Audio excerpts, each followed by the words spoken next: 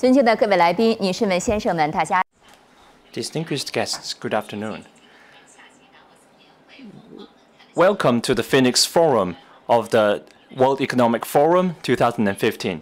And the topic for our forum, for our session, is the global rise of China's entrepreneurs. So we're very honored to bring you a clash of minds here. And I believe you're very familiar with this gentleman here. He's Mr. Hu Yihu from Phoenix Satellite TV. Welcome to Dalian. Okay. I'm very glad to arrive in here. This is our third time to stand on the stage together. And for the third time, I realize it's different, it's changing, it's getting more and more beautiful. And then the unchanged thing is our interest in Chinese economy and the global economy. We not only care about the Chinese economy, but also how Chinese enterprises is performing on the global stage. So in 1 hour's time, we have with us 5 very important panelists with us to discuss this issue. And as Xiang has mentioned, Chinese enterprises is on the rise on the global stage. In fact, some of our panelists just came to Dalian from Paris, some from Washington, and some from Milan. So they really gathered here to thousands of miles. And with respect to introduction, I will follow the lady first principle. I would like to first introduce Ms. Margery Kraus, founder and executive chairman of APCO Worldwide, USA. And she has a very beautiful and poetic Chinese name. So may I call you Miss Guo? Welcome to China. Welcome to Dalian. And for me, I would like to introduce to you the 4 handsome gentlemen. So Mr. Liu Jiren, Chairman and Chief Executive Officer, Neusoft Corporation. And the one in the middle is Mr. Chen Feng, Chairman of the Board, HNA Group, Hainan Airlines Group. And this gentleman, you're very familiar with him, Mr. Liu Changle, Chairman and Chief Executive Officer of Phoenix Satellite TV Station. And I believe here, many of the young entrepreneurs would like to become your friend, Mr. Xiang, being the professor and the dean of Changle Graduate School of Business. And so Yang and I will take turns to moderate the session and ask questions to the panelists, and later we'll open the floor. Now, but as according to the lady first principle, and as we are all guests here, so please be welcome. You can take a glass of water first, and with more water, and you can have better speeches. And while Ms. Cross is taking the rest and taking some water, I would like to introduce her costume, because this has Chinese element in it. This is specially designed for the Davos Forum here in Dalian. So thank you very much, because she's really spent a great amount of effort into this. And APCO is a worldwide PR company. So I would like to ask Ms. Cross this question. So honestly speaking, you are in the international PR sector, so you deal with various governments of the world. So for this topic, global rise of the Chinese enterprises, do you really see they are on the rise? Do you agree with that? And when you are dealing with various governments, what do you think is the greatest challenge that the Chinese enterprises face? I think that, first of all, I'm very happy to be here. It's always special to come back to Dalian. It's my 5th time, I think. I think that there is definitely a rise of Chinese entrepreneurship, and I think the world welcomes that, because I think it will help to, in the long term, to provide a lot of stability to the Chinese economy and a lot of jobs, as we heard this morning from your premier. I think that the biggest challenge is one of market entry. We do the broadest sense of communications, and we help a lot of companies enter new markets. And one of the challenges I think the Chinese entrepreneurs have is that is the lack of attention sometimes paid in China, in Chinese companies when we work with them compared to others, about investing in branding, investing in their reputational equity. A lot of tension is played on ROI, return on investment, not so much on ROR, return on reputation. And if the Chinese companies are entering these markets, it's very important for them to be able to build brands that people will trust and respect, or the companies won't grow. And there's an interesting dichotomy. What works well in China, especially having China in the name, does not work well overseas. And so one of the things, and we can talk more about this as we go, is how Chinese companies can think about their face as they go abroad to avoid some of the problems and create some of the greater opportunities. Ms. Kraus 女士特别强调是在中国。Yes, just now Ms. Kraus have mentioned that you need to establish your form to core values and brands. So this might be the greatest advantage when you're dealing with various governments. But how many Chinese brands do you know, may I ask you? Or what Chinese enterprises do you think has a really brand building internationally? Interesting. We did a survey not too long ago in the US, and you know, there are quite a number of Chinese companies in the top 50. I think there's something like a dozen. And in the American survey, 97% of the people couldn't name one, not even one. And so that tells you a little bit about how difficult that step is. And so I think, you know, as Chinese companies are acquiring new brands, especially if they already, like Lenovo, have brands. We've worked for many years for Costco. I think that there are bigger companies, certainly the airlines are one of those. And I think some of the newer companies are also doing a better job at this. But I think that basically the Chinese companies aren't as well known. I think people are surprised at how big they are, and they don't have an understanding of what their core values are, what they stand for. And I think that's a shame, because some of these companies are doing really great things. Ms. Kraus 特别强调了，你看中国多少品牌。So just now, Ms. Kraus mentioned the fact that not many Chinese enterprises, big ones, are recognized by the foreign people. But I would like to know which airline did you take to come to Dalian? Because I think you can take the Hainan Airlines. And as Mr. Chen would like to introduce to us that in the past year, Hainan Airlines has done a huge amount of job in investment in the operations. So what's your take on Ms. Kraus's opinion? So what do you think is the greatest challenge for Chinese enterprises to go abroad, and or what are the rules or the challenges you have? I think this is a interesting or funny question, because 30 years ago we struggled to get ourselves feed. But now, after 30 years, we still have the same appetite. Now, but we use that appetite, we are getting diabetes and we can't get used to it. But we still have to learn from the Westerners, from the Germans, from the Americans, and but as we are learning from the Western teachers, and the teachers get into trouble themselves. So we are on the stage, as we putting on our leather shoes, we step on the global stage. Now, this is an inevitable path. We have to go out. Chinese enterprises have to go global, because this is an era of globalization. So it's important for Chinese enterprises to learn how to go global and how to learn from the mistakes. So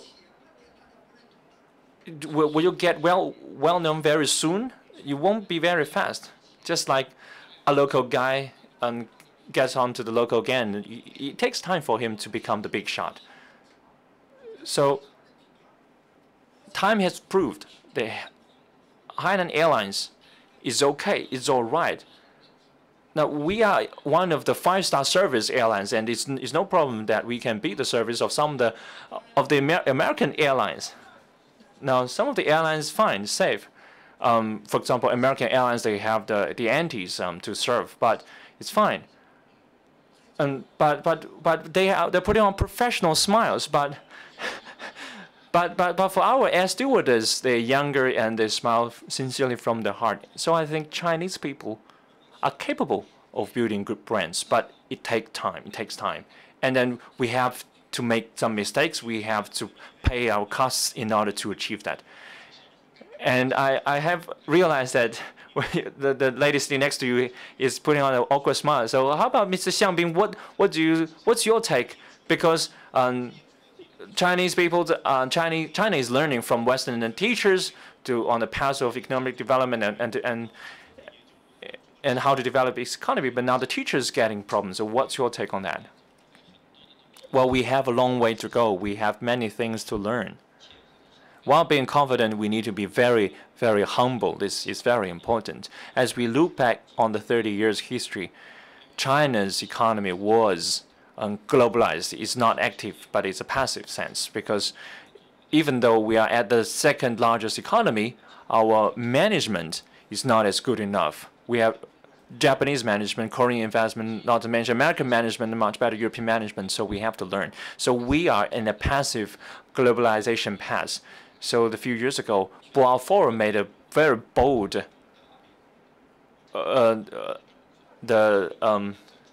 speculation that a few years later, 20 years later, the globalization will play an important role in Chinese economy. But then it comes really fast. The Chinese outward FDI for the first time is greater than the inward FDI.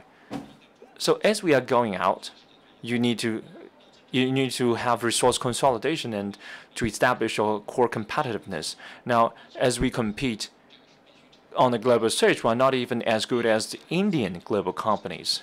So resource consolidation is a necessary part to survive and to be better.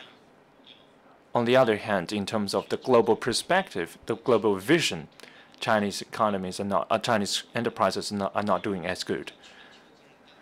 And secondly, in terms of the corporate responsibility, Chinese companies are not doing very good, because for U.S. companies, they're talking about global issues, global problems, but for Chinese companies, they don't really talk about it.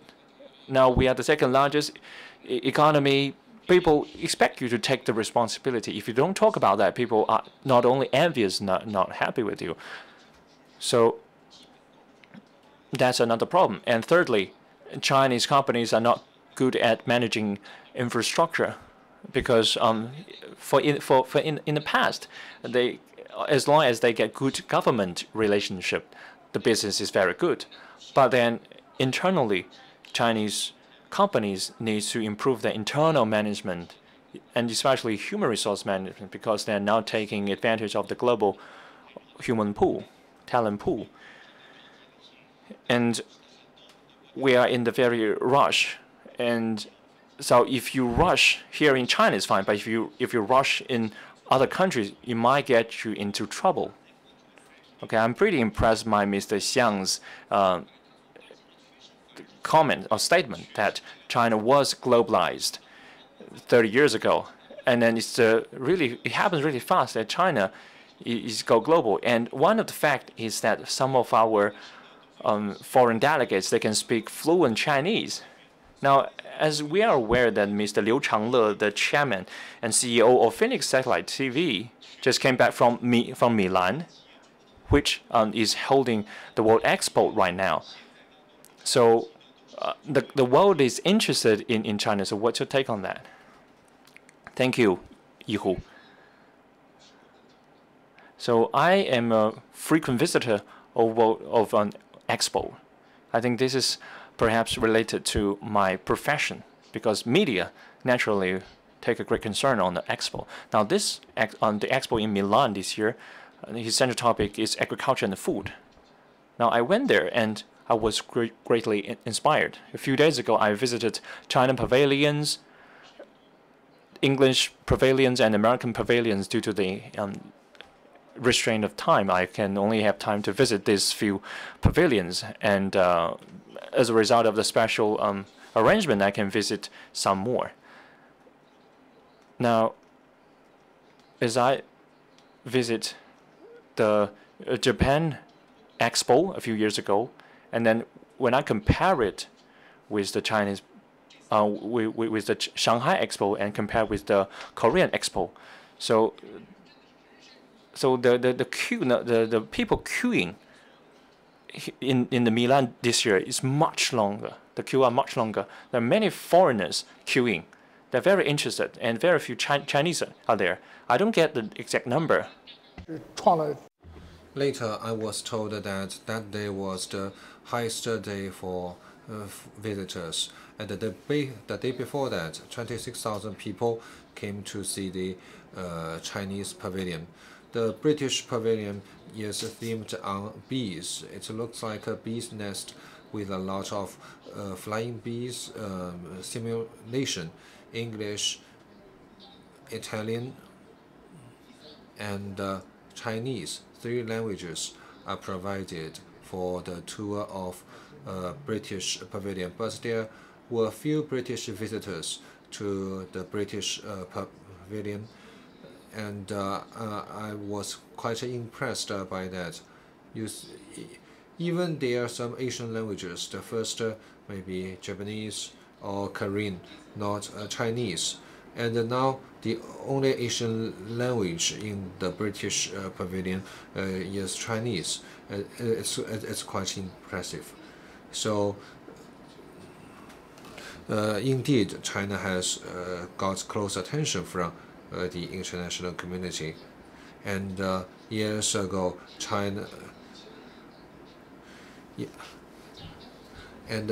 Chinese investment. So last year, China's outbound investment exceeded $230 billion, exceeded for the higher than China's inbound foreign direct investment for the first time. And in the years to come, China will invest more in other countries than other countries invest in China. I also agree with the previous speaker that China is not well known for its overseas investment, except for 2 companies. One is Huawei, the other is ZTE. These 2 companies sell more equipment overseas than in China. For Huawei, 70% of its sales in overseas markets, and for ZTE, 51% of the sales happen in overseas. The boss of Huawei keeps low profile in those faraway countries in Middle East. I saw a lot of advertisements about Huawei.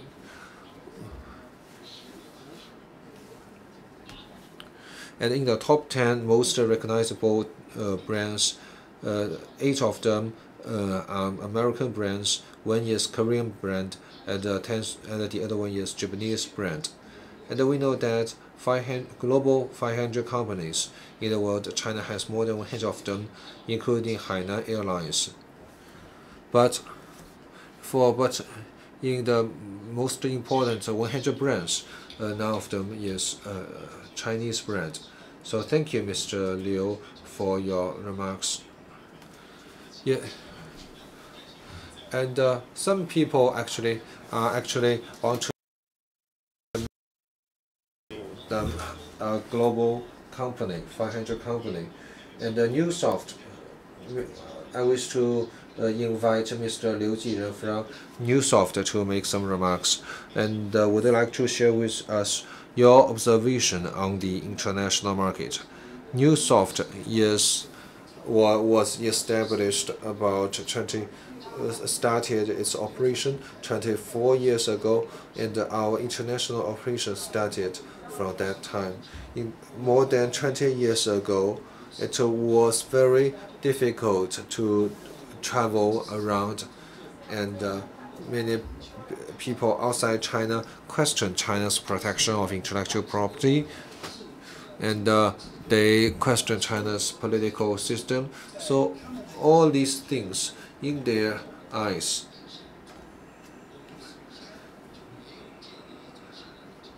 we have not established a basis for trust. So after more than 2 decades of reform and opening up, the brand of China is undergoing changes, and this indicates that although we have some problems, it's much easier for China to achieve something. In the past, it was very difficult to hire international talents, and now in our European office, we have more than 100 staff. Only 1 or 2 of them comes from China. Due to our past isolation, due to our rapid increase in wealth, we do not pay close attention to branding. Particularly, individual branding will have a big impact on commerce. For example, we respect local colleagues. In Europe, they have a lot of holidays, and at the beginning, we did not respect their holidays. And there is a 1 month holiday in Europe, and for that month, they suddenly disappeared. We now understand that winter in Finland is very short and in summer very long. So they need that 1 month not impose our cultures upon them. And we do not want to export culture to those countries. And it is not the fact that it is not that you are rich so you can get things done. They appreciate their way of life. Thank you. Thank you, Mr. Liu. And I think 5 panelists on the podium agree that time is needed for Chinese companies. And the 3 speakers mentioned they have a problem, and compared with other, if deal with companies, deal with local governments, there seems a trust deficit between Chinese companies and their counterparts. My question first goes to Mr. Chen of Hainan Airlines. We know that in mergers and acquisitions, you used a lot of money, and Hainan Airlines emphasized that the importance of exchange rate. Do you think that the exchange rate will help you go out?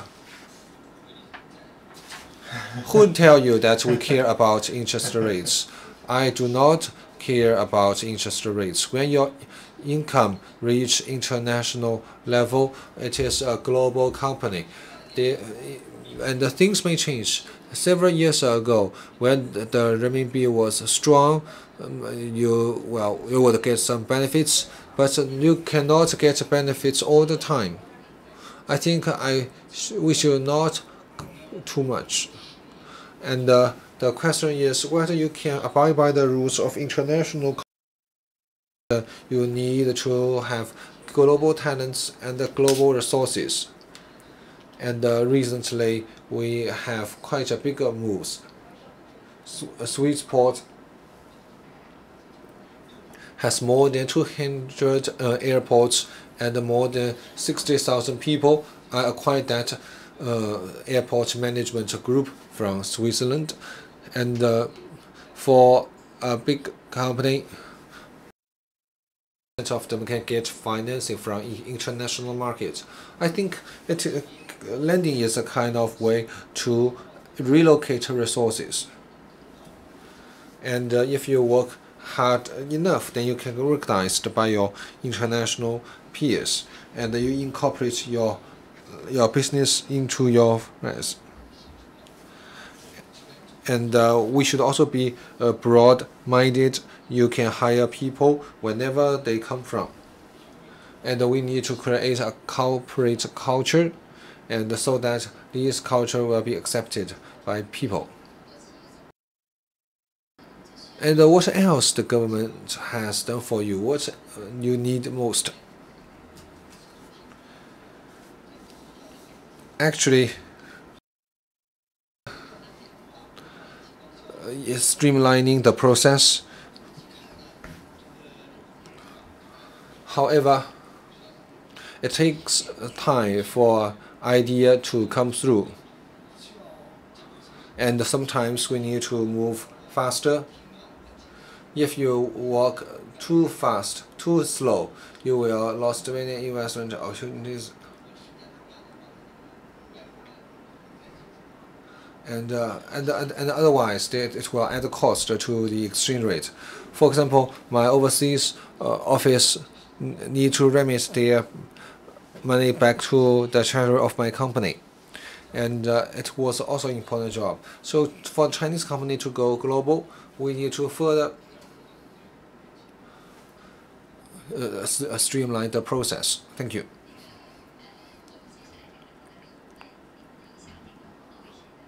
Now, I wish to direct this question to Mr. Liu. Chinese companies is faced with various challenges in their global efforts. So the media, just like the Monkey King, is playing a leading role in and then you have also noticed some faces in our television station. Would like to make more comments. Thank you. Phoenix TV is a Chinese language station. We also have some plans for the future development. In Los Angeles, London, and the United States, we our offices around the world, 35 countries in total. For example, we also encounter some difficulties. We also purchase lands and renovate. And a trade union is also important. If you do not have the approval of the trade union, or if you invite a trade union conflicting with them, then you will be finished. In general, we are not expanding globally. We are a media. So we observe China's go global efforts with our own eyes. I think Chinese, we have taken faster steps. A PW study was showed that non-private enterprises in the year 2014 from 28 billion US dollars. It's a big increase. I think it is related to the Belt and Road Initiative as well as the other structures. I agree with Mr. Chen that we should not be too hasty. I'm opposed to crowd herding, and crowd herding means that you don't care about anything. You just take away what you want. And in the end, there are about 20,000 Chinese companies operated overseas. In 90 countries, 90% of them making a loss. Neusoft and other companies are energetic companies, and maybe for sales it is within reach. So, too hasty is not good, and also for the projects you can't be hasty as well. That you make this project and you move away another country very quickly. The local government and people won't like it. Okay, so as Mr. Liu mentioned, perhaps if you go there physically, we met some problem. But how about through internet? Because I'm aware, Mr. Liu Jiren, the Neusoft you are leading is going into the internet health sector. So internet access and internet access to the global economy, will that be a solution for Chinese enterprises? Well, in the past, as we mentioned, export, Chinese export, is mainly refers to the commodity export, the export of goods. But Neusoft, as we are working in the high-tech industry, when we do the export, we are doing something different. Now, at the beginning, it's transmitted through the internet. So how do we pass the customs? How do we pay the tariffs? Those are the problems we have to solve.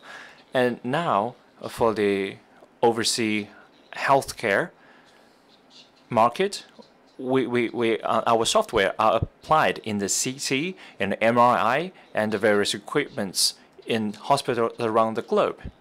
And when we with the manufacturing industries, we have we work closely with many automobile companies so that they use our softwares to assist driving, and the household appliances companies, they use our softwares in their fridges and air conditioners as well. So many of the big brands, they use our software.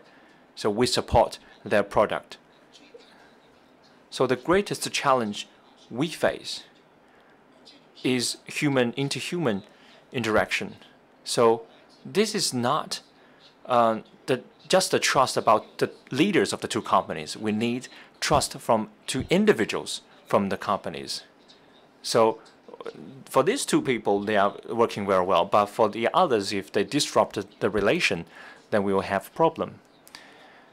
And as Chinese economy is in the transformation, the type of economy we're going to be and the type of talent we are going to employ are very different. So as the country is going global, we need to change accordingly as well. So I will come back to the point, we need to be patient. We see what Chinese tourists is doing, or what's their behavior in other countries. They may think that, oh, just a few tourists, but they don't think that way. They will think all Chinese are this way. So the same for the Chinese enterprises. We might have a few champions and heroes companies, but with just one or two bad ones, our entire image will be sabotaged. So we need to focus on that, and we need to establish the human-to-human trust. Okay, just now President Liu mentioned a key, that talent is uttermost important as Chinese enterprise go global. So I would like to ask a question to to Mr. Xiang, because the Changle Business School that you lead is providing a huge amount of talent to China's business sector.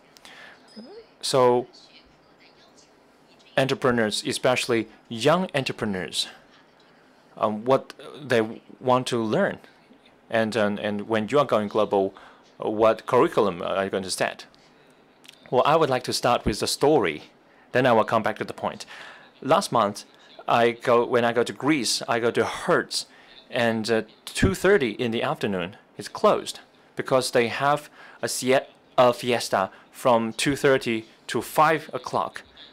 So they are like the socialist country, so they have problem. That's understandable.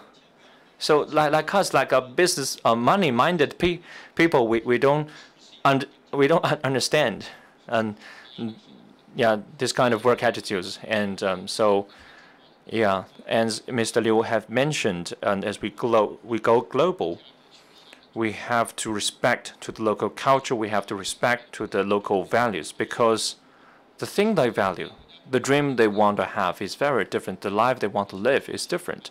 As we innovate, some of the countries, they make this much contribution, not because they want to make a living out of it, because they want to solve problems. Now, so if we all innovate because of money, we won't have innovation powers. We need to have different dreams, and we need to work hard. We need to innovate as a result of that. Now, another point is about career. Now, because in the past, they mentioned a lot on brand building, on brand innovation, and I hope that all of you sitting here can create world-class brands. But if we put a great emphasis on the China brands, or we attach the national tag too much, then it will create problems. German company when he goes to make a speech. Now he make his first thing he mentioned is, I'm not a German, and I don't represent. We are not just a German company. We are a global company. So Chinese enterprises need to think about that. They have to remove the tag. They have to show the greater global responsibility. That's important. And the first day that we create our business is an emphasis on the global business, on the global course. And one of the innovations we need to have is about humanities. Now, it's not about technology, because we can duplicate that, we can learn and copy that. But without the right humanities, without the right values, it's hard for us to integrate. So the first business, there's a first business school created in 2012, incorporate philosophy and humanity subjects into its curriculum. I think we have to do the same so that we can integrate with them. Now, in Western countries, in the European and American business schools, they put an emphasis on how to make money, how to make more money, how to make your enterprise more competitive. But as an emerging country, and top graduates from Changle Business School, if they only care about how to make more money, then we might not have a positive influence on the entire society. So we need to think about why we make money, how to make money, and after we make them, what to do with that. So we should not only learn from Harvard, from Stanford business schools, like we want to make more and more money. Not just that. So we need to be different, and we can be different. We need to be confident that we can be different and we can lead. So this is like we are seeing the Earth from the moon. Because like in the past, the Western countries have greater theories, and we have to learn from that. In the past, we are following. So we are forever the second class. Forever we are doing the price warfare. Because you don't have innovative things, you don't have innovations. But as we view the Earth from the moon, then you can have new perspectives. Then the Chinese potentials can better release to improve the world. Okay, let's come back to Earth. Okay, don't go to the moon first. So let's come back to Earth. So I would like to direct this question to Ms. Kraus. I'm aware that you have good relationship. India, of course, the United States. But in your opinion, which one is more important, the crisis management or build a public figure or image? Before I answer that, can I just follow up? Important. I think there's a misperception a little bit that are teaching about making more and more money. I think that's not the issue. I think that what we're all talking about is how do businesses as institutions create core values that that exist beyond making money. And we did a global survey of what makes one company a master brand or a great citizen of the world, and what makes another one less so. And I think it's a really important discussion for as the Chinese companies are looking for their own way forward in creating models. And there were 4 factors that mattered. The first was alignment. Are people organized in the company? Do they understand what the company's mission is? The second thing was authenticity. Do people do they walk the talk? Do they do what they say they're going to do? The third one was attachment. And how do you create the emotional connection between the company and the constituencies you have, your customers and other people? Why do they love this company? Why do they fly your airline versus another? But the most important thing, the top of this pyramid, was about advocacy. It was about purpose. Why does the company exist? It exists to do a great service or product, but it also exists to make money, but then use that money for the benefit of society. If you want to have great employees and you want people to buy your products or love your company, you have to answer this question about purpose. And I think that that is what companies in China need to think about, just like the companies around the world are thinking about. And I think if you can identify that as one of the core things to think about as you go global, with the feeling local, that you will absorb the local culture and operate that way, you will be successful.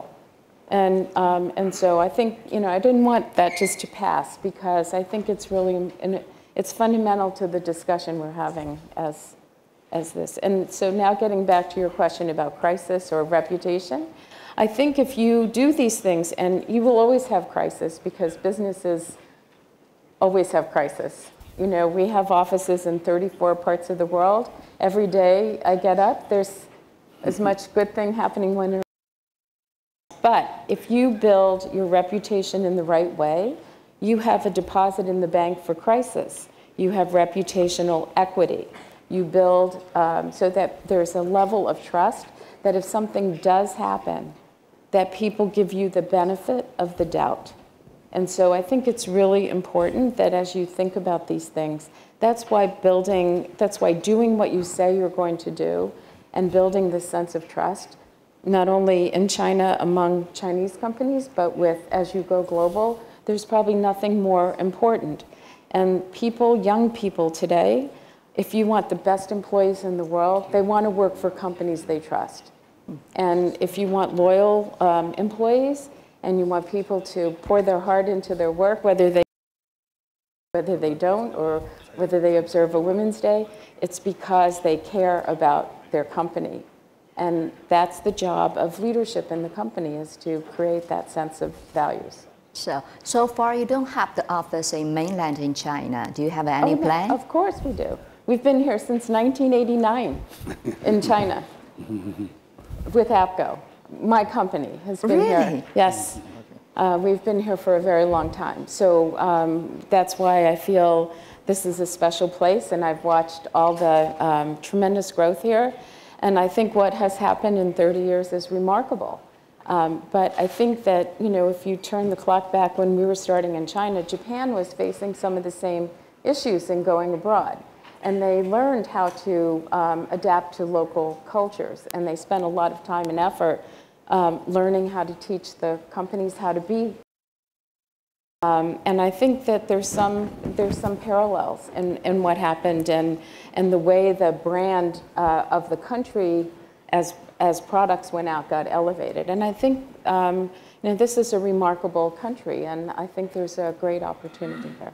But yes, China's a very important part of our company and has been for a long time. 有 APCO 这么好的公司，我们居然不知道它在中国的大陆已经。Oh, for APCO, such a great company, I'm not aware it has presence here. Well, you really need more communication and publicity. Well, and she has a great client, and you're not aware. And I have a exclusive news. You know Yang Ming, right? MBA, and he has big size. But one of the greatest reasons why Yang Ming is playing in NBA is APCO. So if you use the analogy that the other enterprises are the other Yang Mings, okay, they want to go into playing NBA. So you played a huge role in helping Yang Ming to get into NBA. So will you play a great role to help the Chinese enterprises? As we work with a number of them now. One of our oldest clients in China is Costco. When they were having difficulty with Chinese flagships, we've been working with them for almost. So it's been a great honor, and we work with a lot of companies. We're a very quiet company. We're very discreet. We'd rather our clients be successful, and then we're quiet. 我知道了，有关一些商业机密的部分不适合在这边跟大家透露了。So some parts maybe it's very sensitive and it's confidential. So she preferred not to answer. And we have many friends from media. So for the last 10 to 20 minutes, we'll have our media to ask some questions. So please give this gentleman the microphone, and please address yourself and who you work for. Thank you very much. 我是第一财经日报的记者。Thank you. From 21st Century Business News, China Business News. So, Guilin Airlines purchase case, that is my question. We know that tourism airlines is often associated with low-cost airlines. So my question is, how to ensure the profit after you purchased Guilin Airlines?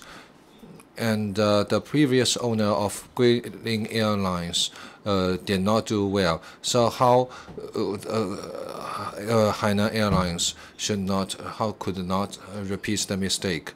And I also want the question is, I have been in this industry for 16 years, and we have more than 500 airplanes. We have 18 airlines, and Hainan Airlines is the safest airline company in the world, and we are adapting ourselves to local conditions.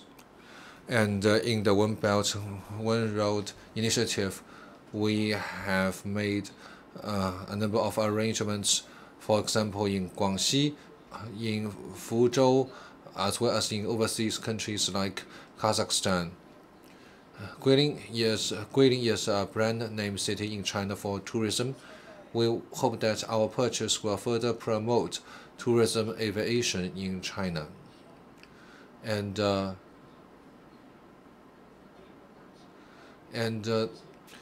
tourists have different requirements for airline services than business travelers. I don't think the current problems will pose a big challenge. I'm confident that this case will further promote tourism in Guilin. The second question. I'm not from media. Can I have a chance to raise a question? Based on the US experience and the Japanese experience, as well as our experience in China, I think for a country to become strong, its economy should be strong. For the economy to be strong, the economy must have a number of strong companies. And Mr. Chen's Hainan Airlines has become one of the top 500 companies in the world, and it has set up a good example for other Chinese companies. I once took a look into Hainan Airlines. I think, and first in the capital market, Hainan Airlines is very active. And I learned that this year Hainan Airlines raised 68 billion yuan from the capital market, and I think so. We need to check with Mr. Chen. 68 billion yuan, right? Yes, yes, basically true.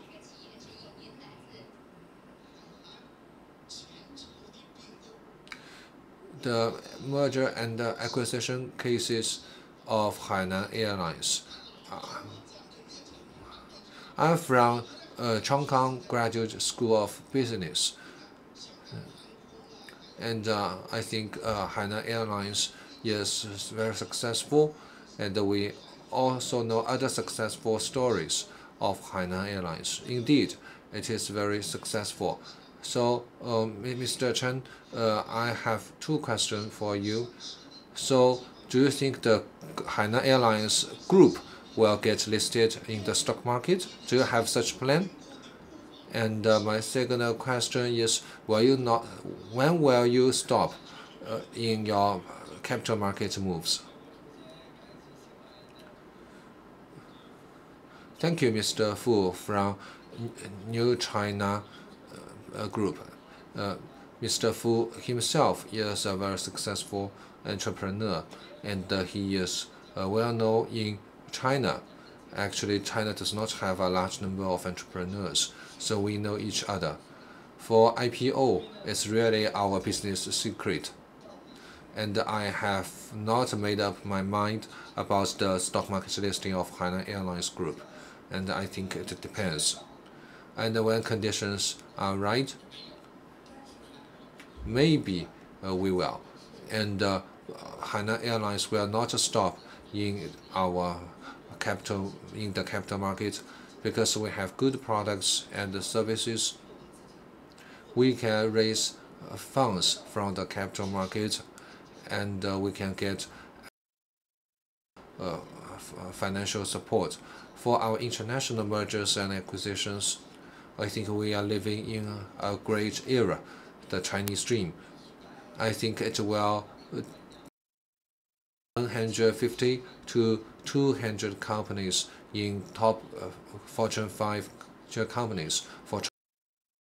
It's Chinese dream.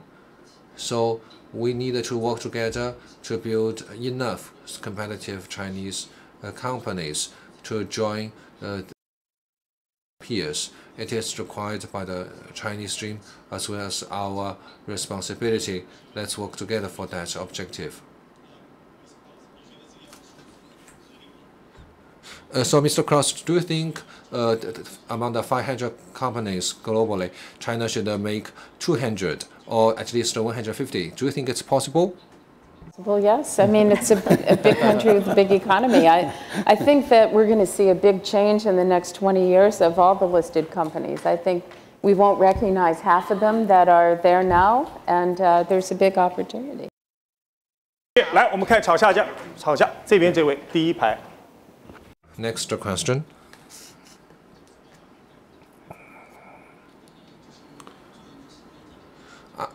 I'm running a WeChat account, a new media platform. My question goes to Mr. Xiang from Changle Graduate Business School. Many American universities have established their China centers.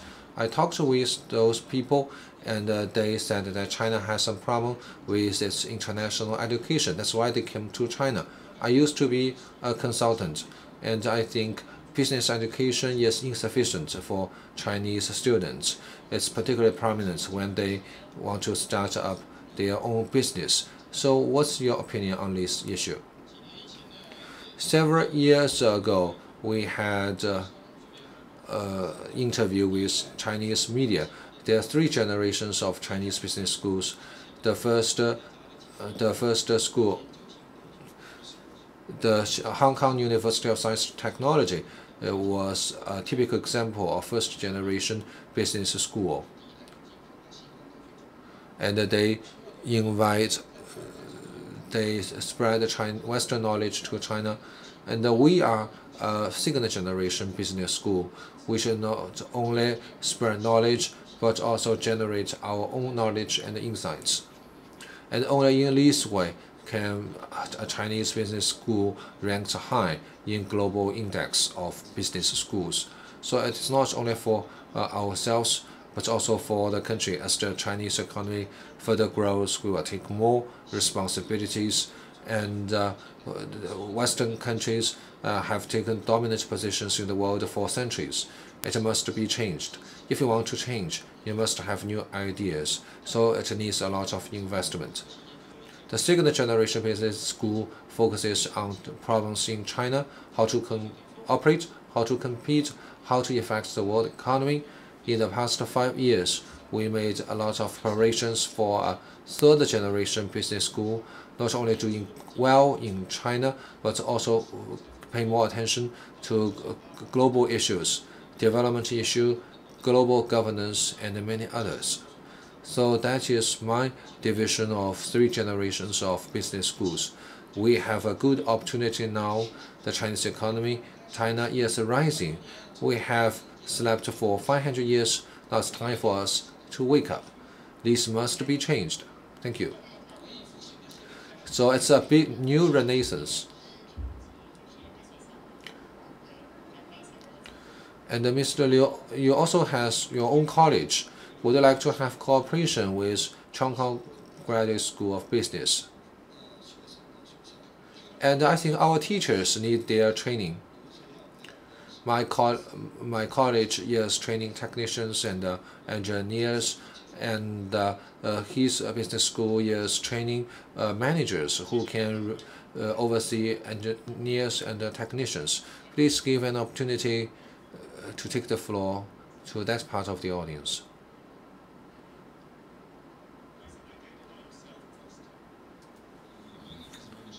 CEO of Wellbridge International from Cambodia, and I'm also on the IAC of APCO Worldwide. My question is, the human capital has been mentioned, playing the global role was mentioned. Why don't we have more of exchange and more of interaction? Students to students, businessmen to businessmen, universities to universities, even schools at the earlier stages where we give the chance for international community to interact with Chinese and deal with Chinese instead of seeing Chinese only through the eyes of media, which is not always fair. On the other hand, if we can have some certain business models where it's not only an acquisition or a company buying another, why not to come with some innovative projects that go jointly between a Western company and a Chinese company where the outcome is the cooperation and coordination between the two sides of the globe, the East and West. Thank you. And which guests you want to ask on the stage? Well, I would ask our friend from the company Neusoft.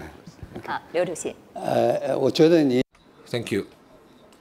I think it's a right question for me, and for my company, we already have 4 colleges, and we have 3 universities that can offer a PhD degree and a bachelor's degree. We also have the 4th college is a medical university. So we have 4 universities in total. In running these 4 universities, we have give free rein to our students. We will try to create an international environment, and we partner with foreign universities so that our students can spend some time overseas in their study. So in the 4 universities, we have about 32,000 students. We also have international students. I think it is a very good opportunity to mix with foreign students in your college times. They can learn how to work together with each other. They can know foreign cultures. And our medical university is in partnership with our Dutch partners. So your second question is about the ways of cooperation, models of cooperation. And it's not just about mergers and acquisitions. We will try to transcend this traditional model. We want to have open innovation. I think it is Chinese companies are exploring new models of cooperation, and we have learned more and more. Thank you. Thank you for your question. 到这里即将结束了，我们看到台上的嘉宾为我们提供的那种从容、淡定和理性，我们需要时间，不着急。是在不着急、慢慢来的时候。We need time, and we need to further improve ourselves.